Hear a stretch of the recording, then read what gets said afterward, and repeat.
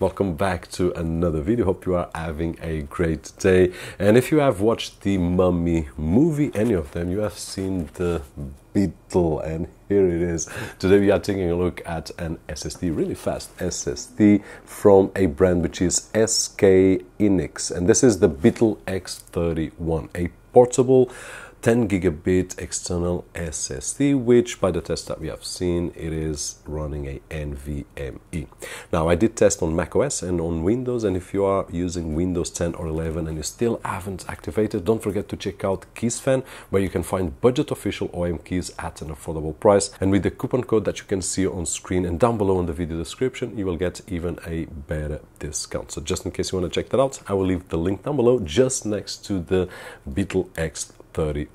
Now, it's called Beetle because it is small, it resembles a beetle, at least those from the movie, and it looks really nice. It's well built. The brand warranty is a drop up to 2 meters without the protection, so great. It's built of aluminium alloy.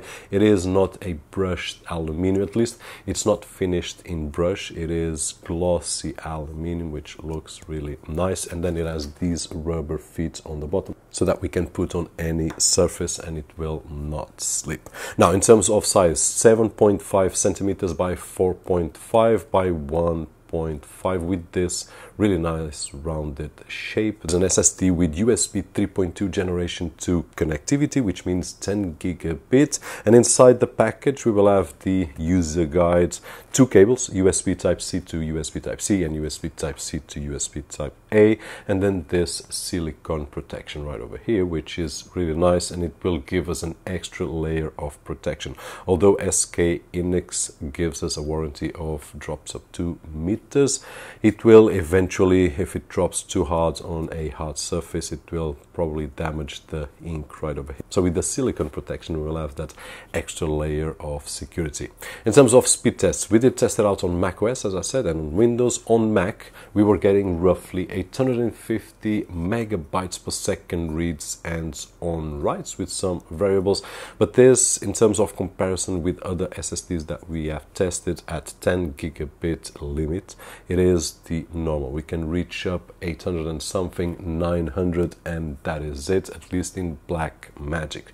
Now, moving to Windows, I also tested out just transferring files from one side to another, and sometimes we were reaching above 1000 megabytes per second, depending on the file that we were using. But the normal is 800 to 900 megabytes per second, which is the limit of the connection. This speed just means that we are in the presence of a NVMe and no SATA or whatever. So NVMe speeds right over here. In terms of connectivity, the limitation is indeed the USB 3.2 generation 2. If you want to check out more details, there is a complete review on PC World. I will leave a link down below so that you can check out, but they did compare 3 different SSDs, one of which was the SanDisk Pro G40 and the Samsung T7 Shield, and the truth is that the SK hynix Beetle X31 is almost on top on most of the tests. So these are some great results.